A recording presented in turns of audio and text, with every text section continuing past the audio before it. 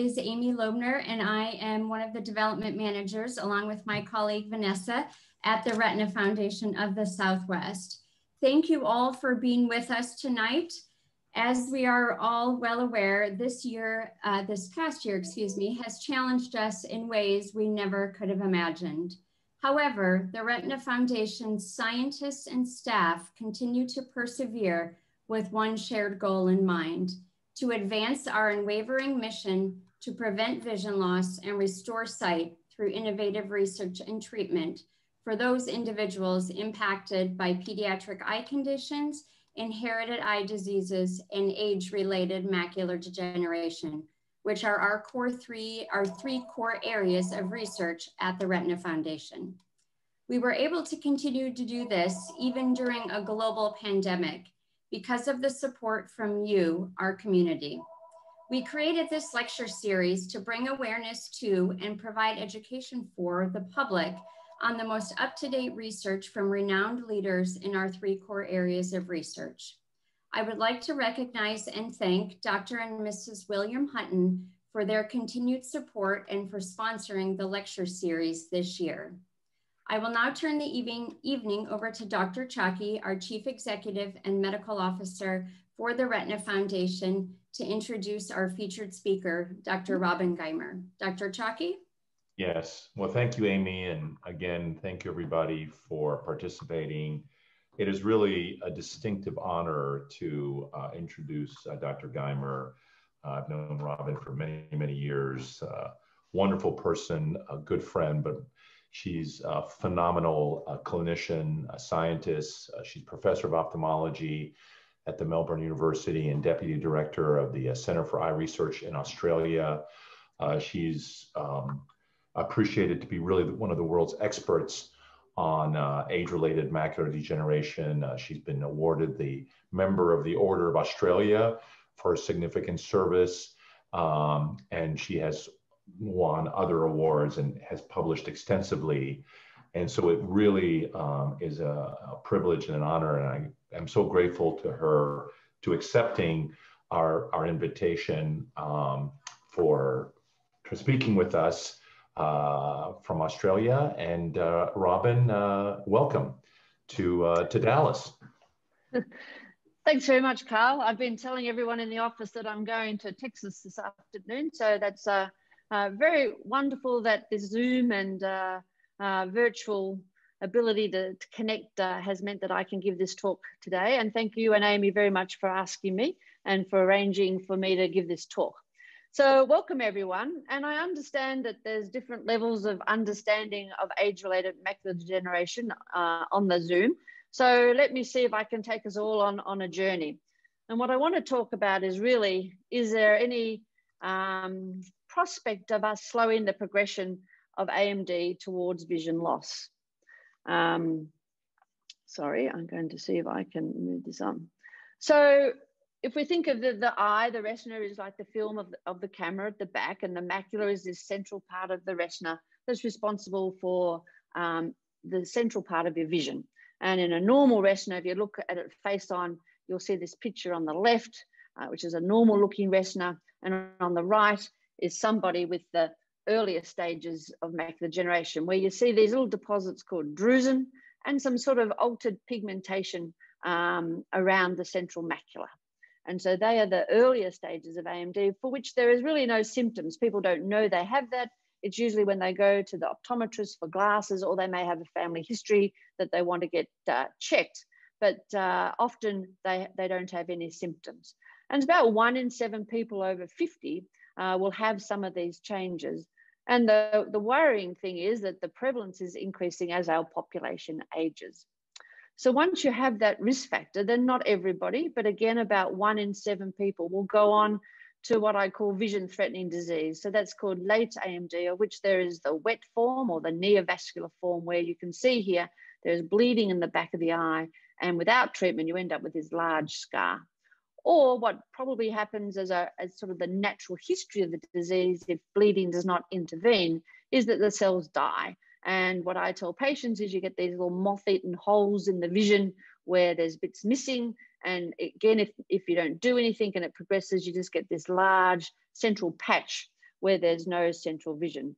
And for those that have heard about macular degeneration, we know that this sort of representation is that you lose your central vision. So reading, driving, recognizing faces, all those quality of life things that you like to do, particularly as we get older and retire, are no longer possible. So there are treatments, and many of you will have heard of treatments for wet AMD, and this has really revolutionized the outcome for the very worst form of this disease. So, but it does require these injections in the eye, and they're often lifelong, but really it has been a miracle in that it's reduced the rate of blindness by over half. So that's been a fantastic advance in our lifetime. For the dry one, then there's currently still no treatment. We don't know how to keep neurons alive for longer. However, there are now many trials underway and some promising results, but also some disappointing results. And I wrote an editorial a few years ago suggesting that maybe it's too late to intervene once you already are along this path where the cells are already started to die. And I called it, maybe you can't turn the ship around. It's too hard to reverse what's already put in place. And so what we really would like to do is to intervene earlier. How could we find the people at risk and do something to stop them progressing to this vision-threatening disease? And really, this is the urgent unmet need for an effective preventative strategy to slow the progression towards something that, yes, maybe we can fix up when it happens, but wouldn't it be better if we could stop it happening in the first place? And it's not really that there's not a lot of ideas out there. And in fact, there are molecules probably sitting on big pharma shelves to try. But so it's not the problem that we don't have ideas of what to do. It's really how would you design a trial to prove that you have slowed this progression?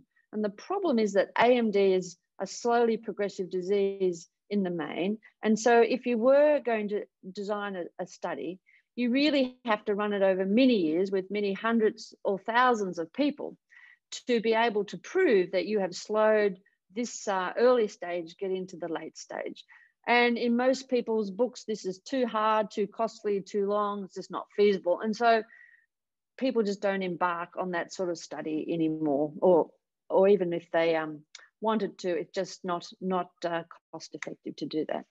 So what can we do? So to understand how we might get over this impasse, let me show you this picture. So this is like a blown up picture of what I showed you before. So on the left of this eye with some drusen and pigment, you can see here quite a lot of change. And if you wait 3 years, this eye, and hopefully you can see it, there's this little patch of moth-eaten hole that developed. And this is what currently is that if you had a trial, you would have to wait for this to develop. So this is called geographic atrophy. And clearly, as I've just said, it's a long time to wait for everyone to get to that point to show that whatever you did slowed down that progression.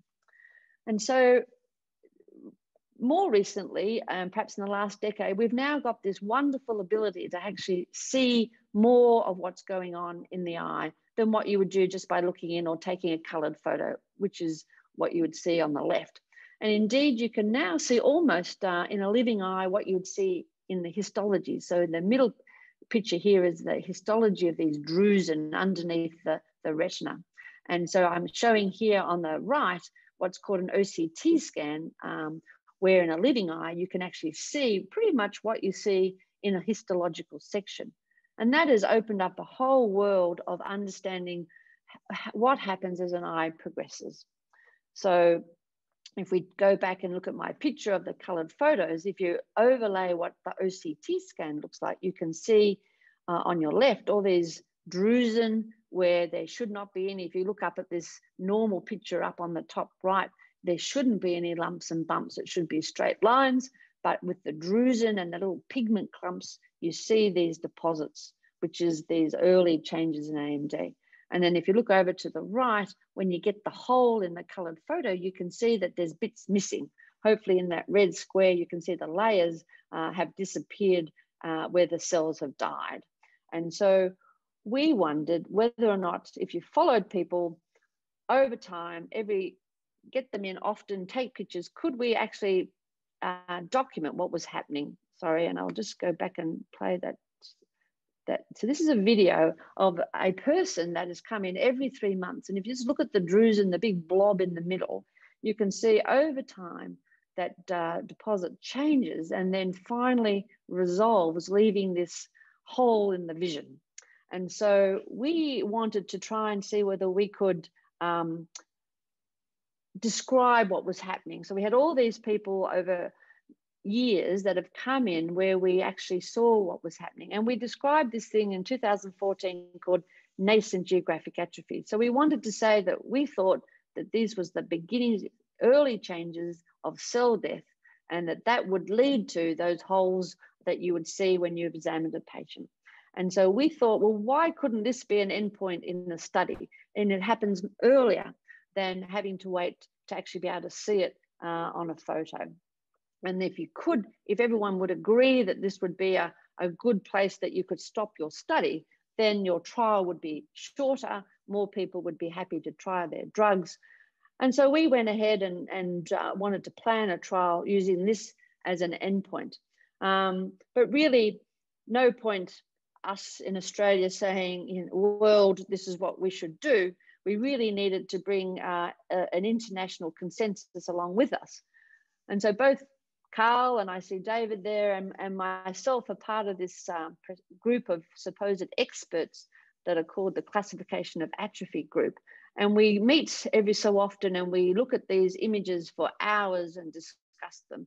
But we've all sort of come together to try and publish papers where, as a group, an international group, we think that there are changes that if we could all agree and grade them reproducibly, they would be a good place that you could perhaps aim for in a study to try and, if you had an intervention that stopped cells from dying, stopped that from happening on your scan, then that would show that you'd done something good. And so we've published a couple of papers from this prestigious group that hopefully will influence regulators in their thinking. So in our hands, then we were ready then to start to look to see whether we could plan a study to slow down the progression of the disease. So what I want to talk about now is that study and the idea of using lasers to slow progression of macular degeneration.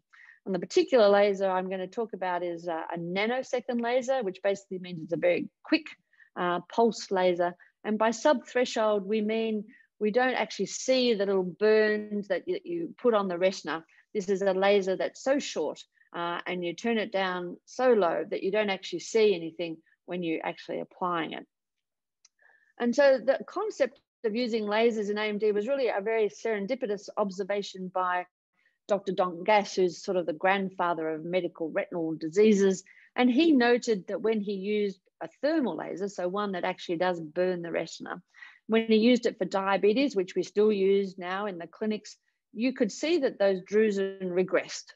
And so in the 1990s, and indeed when I was a fellow in the UK, we and others ran these studies to see whether you could use the regular laser in the clinic to eyes with drusen to see if you could slow down progression. And there were several of those studies done. And in 2015, what's called a Cochrane review reviewed all these laser studies in eyes that were treated to prevent progression of AMD. And their conclusion was that indeed you could get drusen to resolve, but really there was no difference in the rate of progression to late AMD. So clearly disappointing. But it was thought that maybe the inflammatory insult of that thermal laser, that actual burn of the retina, probably offset any benefit that you may have got from a process that ended up resolving drusen. And so thermal laser, the lasers that sit in the clinic every day, really was not taken any further. But the idea that the lasers might have induced some beneficial change sort of lingered in people's minds. So to understand what the laser might be doing, we need to then take a look at our understanding what's happening in AMD. So we don't really know the full pathogenesis of AMD, but if you look here on the left, what I'm trying to show here are the photoreceptors, and then this layer called the retinal pigment epithelium, which is a layer of cells very crucial for keeping the photoreceptors healthy. And the photoreceptors, of course, gather the light, and they're the ones that need to process the light that comes in. And that the retinal pigment epithelium sits on a membrane called Brooks membrane. And through that, oxygen and nutrients have to get to supply the retina and retinal pigment epithelium. And in return, waste products from the visual cycle have to go through Brooks membrane and get removed. And down the bottom is an EM electron microscope picture of a 25-year-old's Brooks membrane, showing how nice and sort of empty it is. And you can imagine not so hard to get oxygen and nutrients through that membrane. But on the right is a situation where we have drusen, so like that scan that shows the lumps and bumps. What you're actually seeing is not only the lumps, but this Brooks membrane is full of debris. And now you can imagine much harder, for whatever reason that accumulates, which is still not agreed upon, but you can imagine very important that this is not good for getting oxygen and nutrients through to the retina, nor good for getting rid of waste deposits. And down below is a micrograph of a 71-year-old's Brooks membrane, and hopefully you can appreciate that it's full of stuff, debris that shouldn't be there. And really the retinal pigment epithelium, that layer that sits on top, really is responsible for making what's called metalloproteinases, which is thought to be important for clearing that deposit, that debris. So if the RPE were doing its job properly, that should not happen. And that concept was really what drove a guy called John Marshall. He's an expert in lasers in the UK. So his thinking was that, well, if with age, if the retinal pigment epithelium doesn't do its job and actually doesn't make enough of these active metalloproteinases, then it won't clear this membrane. There will be thickening of the membrane. The support, the nutrients getting to the photoreceptors and the RPE will be less, and that will lead us to age-related macular degeneration. And so his hypothesis was, could we not make a short pulse laser that didn't cause harm with its thermal damage, targeted the retinal pigment epithelium, and triggered some response in those cells, and what's called rejuvenate them, could that lead to clearance of this debris? And in fact, it's really like turning back time. Can you make that 70-year-old Brooks membrane look more like a 20-year-old membrane, and thus you would slow the progression of the disease? And indeed, that they had an experiment where they got these retinal pigment epithelial cells, they put it in a dish, they lasered them with a laser, and this is just one of these metalloproteinases. You can see a few days after the laser, they cause copious amounts of these metalloproteinases to be released. So following on from that, they approached a company in Australia. So it so happens that Australia makes quite good retinal lasers. And a company called Alex that lives in South Australia, down the bottom of Australia, was approached with the challenge to make what's called a nanosecond laser. So a very short pulse, with the idea being that it is so short it does not heat the tissue. So a 3 nanosecond pulse is, to give you some idea, 33 million times shorter pulse than a regular pulse that we would be using in those thermal lasers. So incredibly short time that it's delivered. And as a result, it does not cause this heat, and thus doesn't destroy the tissue around it. And so it ends up that you actually apply about 1,000 times less energy than what we've been using in those previous lasers. And they designed the beam of the laser to be speckled, so that you, in aiming to target the retinal pigment epithelium to actually kill off some of them, in the hope that you cause the others to divide and slide, they've created this speckled pattern, so only a small percent killed off in any area. So the hope is that when you destroy this monolayer of cells, you make the other cells have to produce these metalloproteinases to be able to slide or divide and fill in the hole that you have created. And so with my colleague Erica Fletcher at the University of Melbourne, we did this laser in some mice. So you can get mice that have a thickened Brooks membrane, and here on the top, there's a normal mouse Brooks membrane, and then on the right is a Brooks membrane that is very thick. Hopefully you can see that.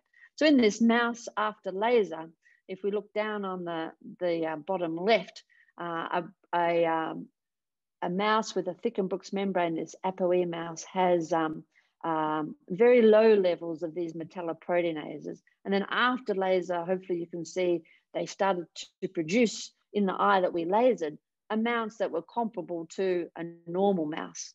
But not only that, interestingly, in the eye that we didn't laser, so the other eye, we also saw an increase in these important molecules that were going to clear up Brooks membrane.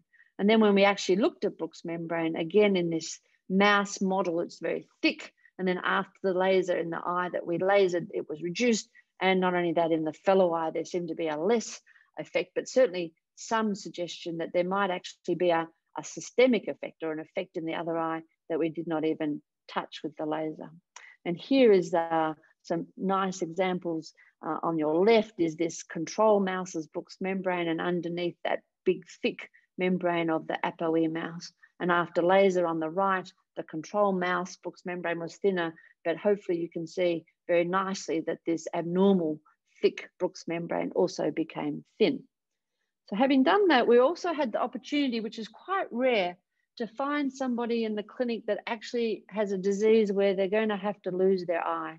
So this is a lady that had a very nasty tumor of her lid, and she allowed me to laser her eye before it was going to be removed at surgery to basically save her life from this aggressive cancer. And you can see here the laser that I produced, and I actually did it slightly at greater intensity than I would do it in the study, just so we can see where we lasered. And you get the idea on the OCT scan that this is a laser spot.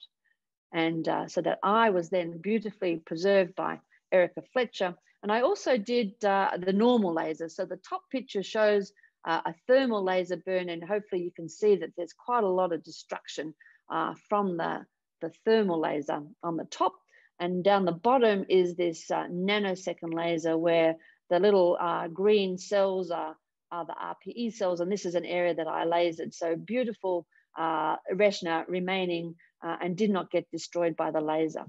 And then if you look at the RPE cells, that layer that we're trying to target, you can see a beautiful mosaic of this layer which wasn't treated. And then I was able to treat the eye 5 days before the eye was removed. So you can see the hole in the middle panel that was created 5 days previously. But I also lasered her a month before she had her surgery. And you can see that the RPE has done what we had postulated that it would do.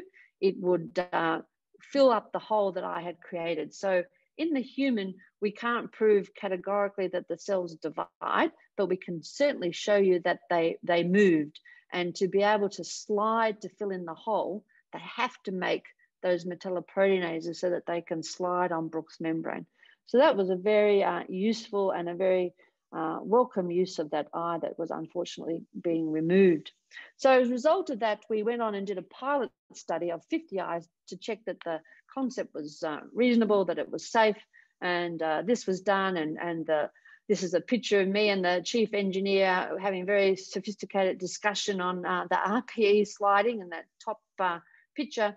But at the end of 50 patients, it appeared safe. And we did think we saw some improvement in how the macula appeared and the function of the retina. So as a result of that, we went on and planned this large study called the LEAD study, which was looking at this sub-threshold nanosecond laser, aiming to slow the progression of these earlier stages of AMD. And our plan was to do a proper randomized sham-controlled clinical trial in people with bilateral large drusen, so what's called intermediate AMD, so high risk of progressing, and see whether we could slow the disease.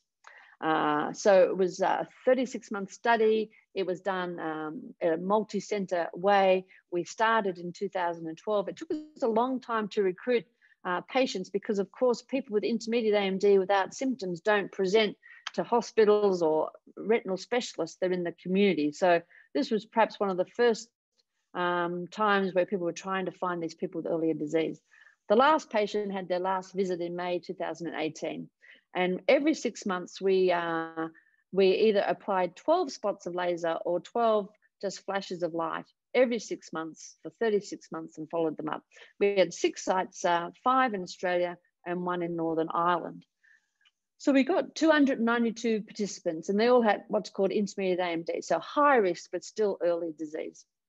And they were randomized to either have this sham or this laser. And so, well, what endpoint were we going to use? So how would we know if the laser worked? It's probably not enough just to show that the drusen disappeared, because we saw that drusen disappear on the way to atrophy. And traditionally in AMD trials, you use visual acuity as an endpoint, but that's usually when you're looking to stop the bleeding, and without that, the vision drops. Whereas in these cases, the vision is pretty normal for a long time.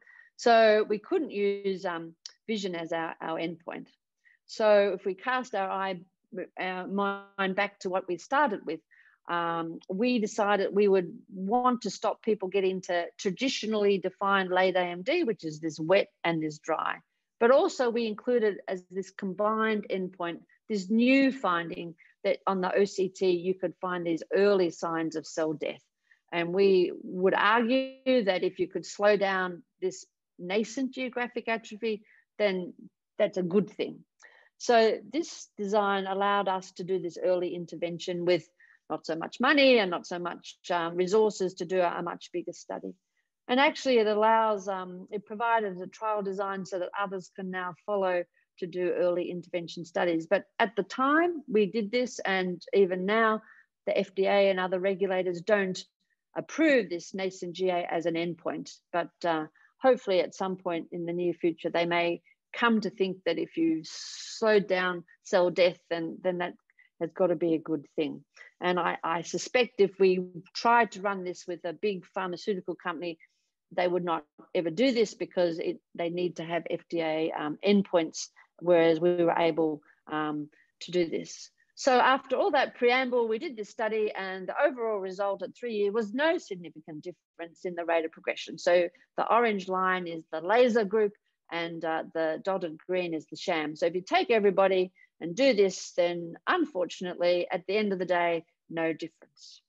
However, there is some more to the story. So I haven't really told you everything about what we know about intermediate AMD. So on the left is what we've just been talking about, these drusen, but actually, because of our ability now to image the eye much better, we have all come around to recognizing a different phenotype of AMD. And these are people with deposits that are called pseudodrusen. So not drusen, but pseudodrusen. And they have this sort of net-like pattern, so they're called reticular pseudodrusen.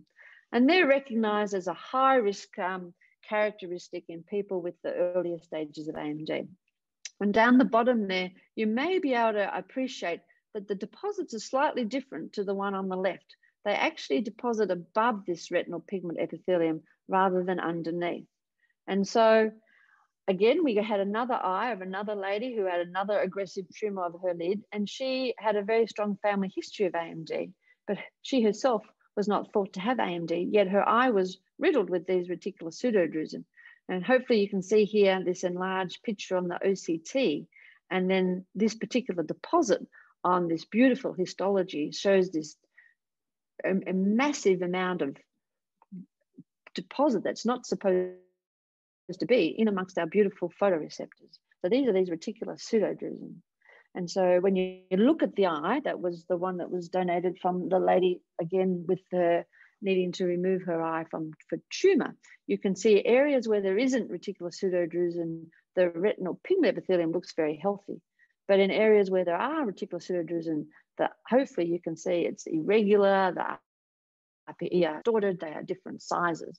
And so the thought was, well, what if our laser was not a good idea in people who have this really sick RPE? Maybe it's so dysfunctional that maybe our laser, which you remember, destroys some of the RPE, may not be a good idea. So we thought to do this post hoc analysis. So due to our current understanding of how that laser works, it causes selective loss of the retinal pigment epithelium. What if its impact could differ depending on how sick the RPE were? And perhaps that high-risk phenotype with those funny deposits seen beautifully there on the right, maybe it's not a good idea to look at to treat those. So we did this thing called a post hoc analysis, where it's sort of an afterthought. And by the mere fact that it's an afterthought makes it not as robust as if we had a thought about it at the beginning when we really didn't know about reticular pseudodrusen. What would the results be? Well, here they're very interesting. So now if you divide the population into the vast majority of people who don't have reticular pseudodrusen, then we see a big difference in the response to the laser. So the people who had the laser had much slower progression to late AMD than those that did not. So indeed, there was a fourfold reduction in the 3/4 of the people that did not have reticular pseudodrusen. And indeed, in those people who did have reticular pseudodrusen, so that high risk phenotype, there was probably, although not as statistically significant as the other way around, but these people did look to be doing worse than those that didn't have the laser. So there was a 2 to 3-fold increased risk of progression if you had the laser. So you can see if you put the whole group together, there was no difference. But if we separate them on the basis of this particular subgroup, then there was. And I'll just show you a picture here. This is somebody at baseline with the conventional drusen. And this picture on your right is when you measure the function of the retina, and green is good. So all the green dots mean that the function's pretty normal, and orange and red is not good function. And you can see after 12 months, hopefully you can appreciate there's less drusen and the function seemed to improve in this eye. That was the group that seemed to do well. The converse is this person with a lot of reticular pseudodrusen in this eye. Already at baseline, their function was very poor, even though they still had good visual acuity. When you ask them to see dim light, they really couldn't see it. And you can see even where I put the laser has caused little patches of atrophy around the laser, but the middle retina is just continuing to have atrophy. So that really did not help that person at all. So we were able to follow most of our patients for another 2 years. And so at the 2 main sites, which was ourselves and one other, we managed to be able to follow up 212 of the original 292 people for another 2 years. So we didn't treat them. They stopped their treatment at month 30, but we did follow them for another 30 months. And we wanted to know, did that separation in progression still persist? And so again, overall, there was no significant difference to the endpoint of this combined late AMD endpoint. But interestingly, so 2 years after we stopped treatment, we still saw this separation of effect. So in those people without this high risk phenotype, there still seemed to be a persistent beneficial effect, having not applied the laser for the last 2 years compared to the sham group in those without reticular pseudodrusen. And again, a bad progression in those people with that high risk group and compared to sham. So overall then, in conclusion, the sub-threshold nanosecond laser seems to be safe. It did not cause wet AMD, which was always a worry from some of the results from the earlier thermal laser studies. So in people with drusen, there was no significant difference overall in the progression rate to late AMD in those receiving the laser compared to sham. However, there may be a role in slowing the progression in the majority of people who do not have reticular pseudodrusen, and it might be inappropriate for those people with reticular pseudodrusen. But just to reiterate, it's what's called this post hoc analysis. It's really supposed to be hypothesis generating. You really should not claim too much from these analyses. The 5-year extension did show a persistence of this beneficial effect in those without reticular pseudodrusen, suggesting that you may not have to have this ongoing treatment. If we truly did cause the RPE cells to divide or become rejuvenated, which is a terrible term, sounds like something you do in a plastic surgery laser salon, but anyhow, that's what it's called, rejuvenation. You may not need to have ongoing treatment. We don't think that our findings can be extrapolated to other short pulse lasers. So there are other lasers out there that aren't nanosecond, they're microsecond, but it may well be that they still cause some inflammatory response. So we don't think that you can just take these findings and think that all short pulses will do the same. And of course, we're very encouraged by the results, but they do require further confirmation in further trials. And so what's next? So we need to validate those results. We need to talk to the regulatory authorities to see how they would want a trial to be planned. Would they accept nascent GA as an endpoint? This planning is currently underway, and certainly we're a long way down a track of performing another study, hopefully mainly in the United States, and we're talking with the FDA as to what that trial would look like. If the intervention is beneficial, then we still need to optimize the protocols. Do we really need so often treatment? Maybe a once-off treatment might be enough to divide those RPE into what's called daughter cells that are half the age and twice as good as they were when they were older. Maybe we don't need to do 12 spots, or maybe we need to do more, maybe 100 spots, and a lot of subthreshold lasers use many more spots than 12. We need to understand better the action of the laser. This concept that it actually may benefit both eyes suggests that there's a systemic effect, and certainly with some of our research we do see changes in the macrophage function, which is important for perhaps getting rid of some of that debris. So if you take the blood of people that have had laser for about a year, you can see differences in their blood. And it's clearly critical that we understand better these reticular pseudodrusen, because for the first time with this treatment, we've shown a very different response with this treatment, and any further treatments or different treatments may also have this different response. So we really need to know what's causing this high risk phenotype. So that's my talk. I'd like to thank my macular research units at the Centre for Eye Research Australia. And Erica Fletcher is my basic science colleague at the University of Melbourne. And then down the bottom are the investigators in that laser study, where they truly did do a good job without much support to get this study done. And finally, my funders are the National Health and Research Council in Australia, Bupa, and Alex is the laser company that now is called Nova Eye Medical. So thank you very much for listening, and happy to answer any questions. Thank you. Well, thank you so much, Robyn. As you know, I said to the group, this really, Robyn is really one of the world's experts on dry AMD, and this trial was truly monumental in terms of our understanding of novel treatments and things like that. So, I really want to thank you. While I wait for people to kind of gather their thoughts, because this was, such a beautiful talk, I guess one of the questions that always I think is difficult for me to communicate, because also conceptually, when we talk about patients with dry AMD, when we see them, and several people, as I said, when they've been told they have dry AMD, you've pointed out that not all dry AMD is the same, right? So how do you think in terms of, are there really two types of diseases in terms of dry AMD? Are there this reticular component and normal dry AMD? Is it a mixture of both? How do you explain this to patients? Because, are we really thinking that these are almost two separate diseases, but they obviously many times intermix, and you can have components of both.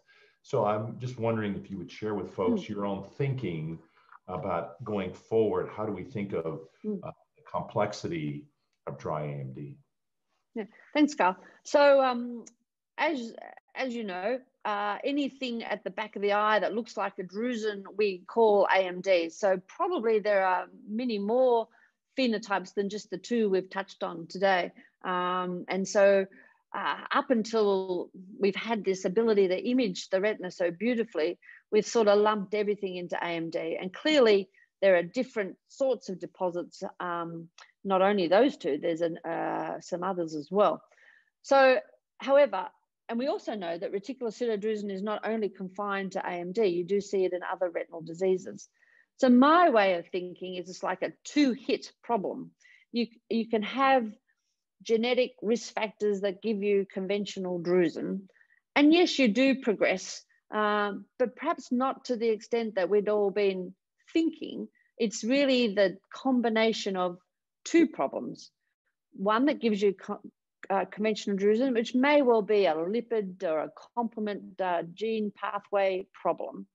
But if in addition you, for example, have hypoxia, so you have cardiovascular disease, or you smoke, or there's other reasons why you might not have a good blood supply to your retina. So the two things together is bad news. So our current thinking, and we have a big study trying to work out what the cause of reticular pseudodrusen are, but let's assume it's hypoxia. So yes, people have a genetic predisposition to conventional drusen, but in those people that in addition have that added risk factor, let's say poor oxygen to the retina for whatever reason, it pushes you forward.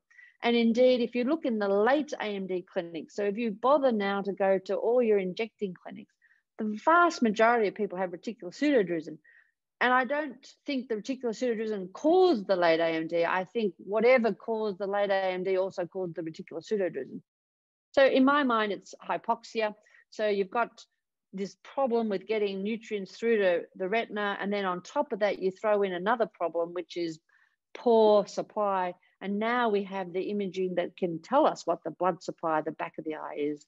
I think that's a nice model of explaining why we end up with people with reticular pseudodrusen if you just look at late AMD, the vast majority have that reticular pseudodrusen. That's very helpful. I'll open it up. I have another question, but I'll let other people, David or Lou or anybody else, if you have questions. I'm going to open it up to the floor here just for a second so I don't hog Robyn's time. There's a hand up with Yes, go ahead. Yes, it's Mehmet Candace. Thank you for a very nice talk, very informative.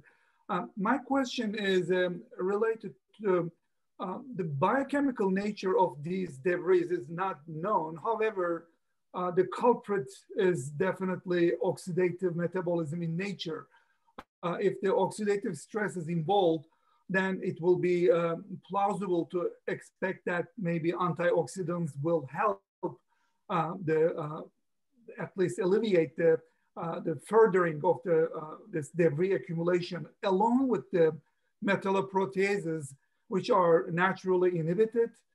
And if there are inhibitors to those inhibitors, together with the antioxidants and bombarding with the laser in a combination therapy, would you predict that it will probably help the getting rid of these hard to proteolytic or the cold spots to melt? Certainly there are people and trials underway that are trying to reduce the antioxidant effect. And indeed the vitamin supplements, the arid supplements sort of act as a protection from antioxidant damage. So I think potentially you could certainly combine treatments.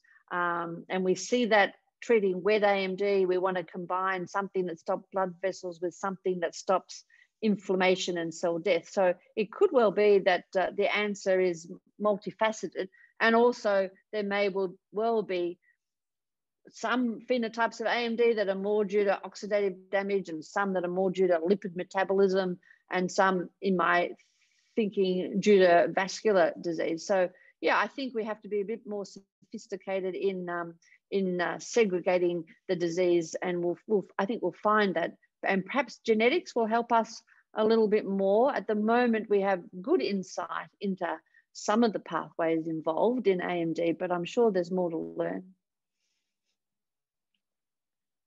Thank you. Great.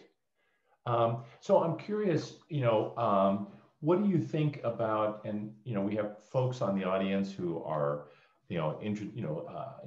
interested in novel functional assessments, but I'm curious as to your thoughts about, what patients complain about vis-a-vis either reticular pseudodrusen, normal drusen, and if we, subjectively in your lead trial, if you saw patients who subjectively could kind of articulate what they felt was an improvement, or was this simply slowing of the progress, right? Because I do think that one of the challenges we have with these patients is they do have some visual complaints.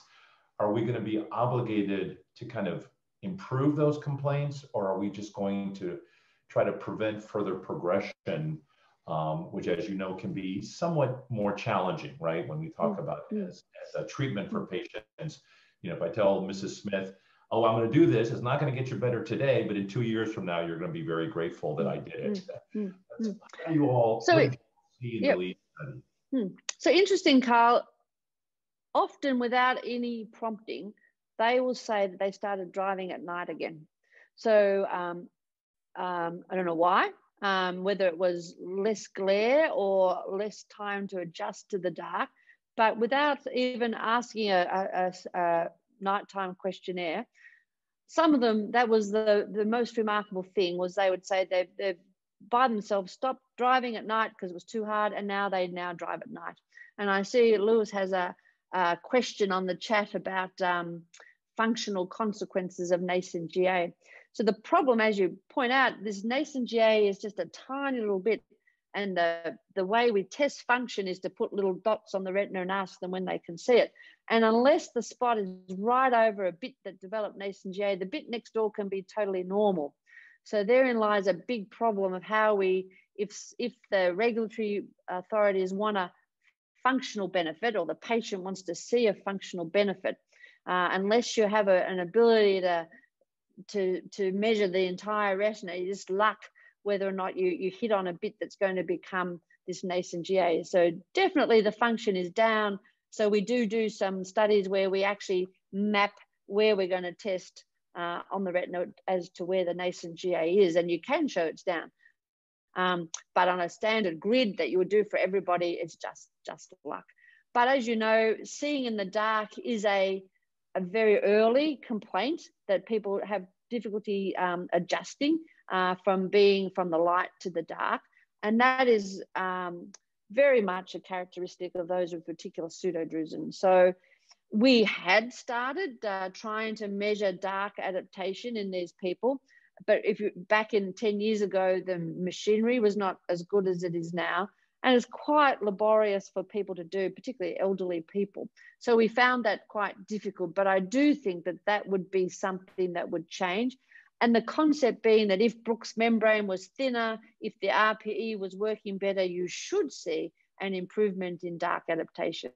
It's just that we stopped doing it after about a year because basically our equipment kept failing that we were using.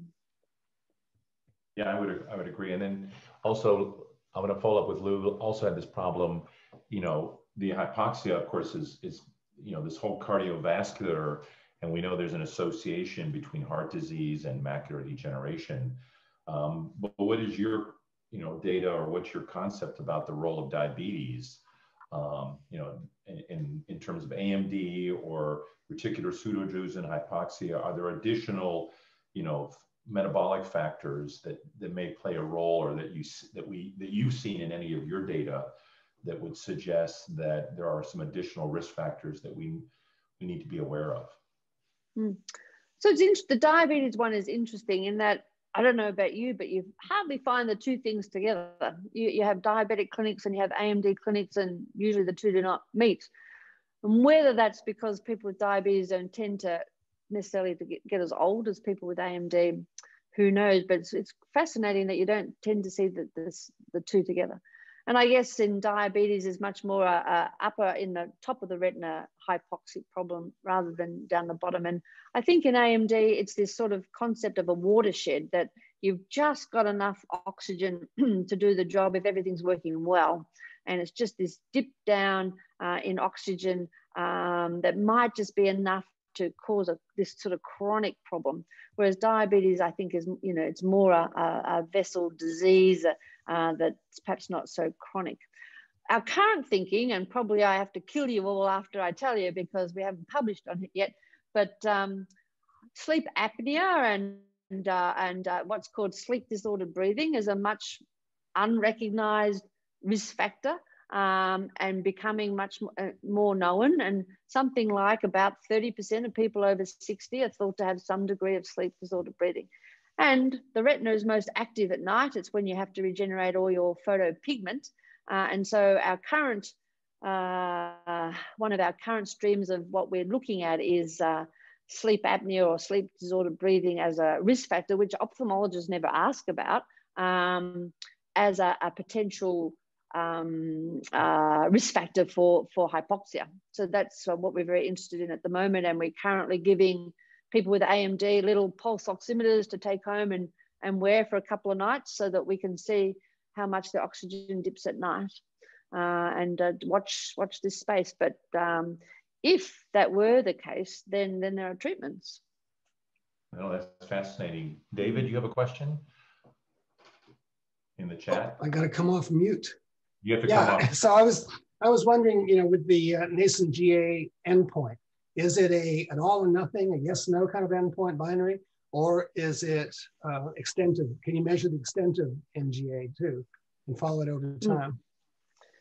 Yep. So in our lead study, it was a grading center defined endpoint. So once they got it once, then we stopped the laser. They had reached their endpoint, and that's what we did. Mm-hmm. In the CAM studies, those international groups, we're struggling with defining. We would like to define AMD like in diabetes, where there's like a several step progression. And at the moment, there is no size criteria for nascent GA. And unfortunately, the definition that we had used, because it's a consensus, we had to concede that go with the majority. And so the current international consensus is for something slightly different to what we had suggested as the endpoint. So we're still working, there's still work to do to agree on what's gradable, what's repeatable, what can everyone agree as an endpoint. And so the most recent work we were involved in was getting 6 reading centers around the world to grade nascent GA or what's called intermediate RP and outer retinal atrophy, and a more advanced group, complete RP and outer retinal atrophy, to see how well the reading centers could do. And that paper, which is just published, shows that what we wanted for a definition of cell death, which is where you could see that sort of dipping down, that what we call a vortex or subsidence, was the most reproducibly graded change amongst these 6 reading centers. And that, from our point of view, is very good, because we think that is a definite point in the sand that we can all agree upon. Earlier than that, I think there's a lot of difficulty in everyone agreeing in what they're seeing. So in our mind, and we have published that the risk of going from nascent GA to GA is an odds ratio of like 80. So once you've got as you could well imagine, once you've got the beginning of cell death, it's going to become conventional geographic atrophy. So there's still some agreement to be done, and I'm sure the regulatory authorities will have some input into what actually is required to say that you've reached a point where everyone is sure that if it continues, it will lead to vision loss. Great. Well, thank you. Well, Robyn, again, I can't thank you enough for spending your morning with us. This was a phenomenal discussion, and I really want to thank you for everything that you do, and thank you for participating. And Amy and Vanessa, I'm going to give the floor back to you so we can close this meeting. Thanks again, Robyn. Thanks very much. Yes. Thank you, Dr. Chucky. And Vanessa's just pulling up a screen here for you all to see just a few updates about upcoming events. One that we are very excited to announce, you all should have received information about this, but if you didn't, is our annual event this year in partnership with the Dallas Regional Chamber, an up close and personal with Dr. Anthony S. Fauci, our event that will take place virtually on Thursday, June 3rd at 7 p.m. And if you would like more information, you are welcome to reach out directly to me or visit our website, retinafoundation.org. Additionally, other ways to get involved in the Retina Foundation, I'll just wait for the slide here.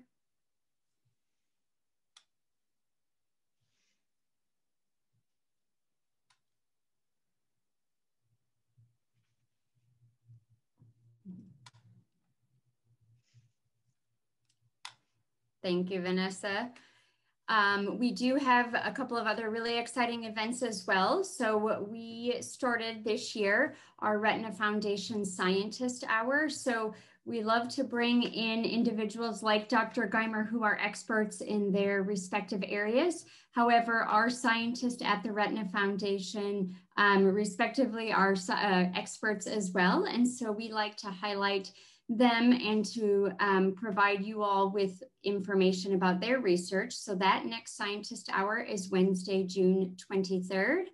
And then this will conclude our lecture for the spring, and we will resume the lecture series this fall, Thursday, September 23rd, and Tuesday, October 19th. Lastly, another way to become involved is through becoming a member of our auxiliary.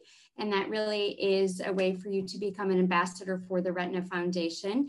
And like most organizations these days, you can also follow us on Facebook, Instagram, Twitter, and the other various social media platforms here. But we welcome you to reach out to myself and my colleague Vanessa should you have any questions or interested in learning more about our 3 core areas of research and ways to get involved. So with that, our contact information is here, can also be found on our website, but I would just like to take this opportunity to again thank Dr. Guymer for joining us. We're grateful to have you and to hear about your research that you're doing. And with that, we will conclude the program. Thanks so much, everyone. Thank you, everyone. Thank you.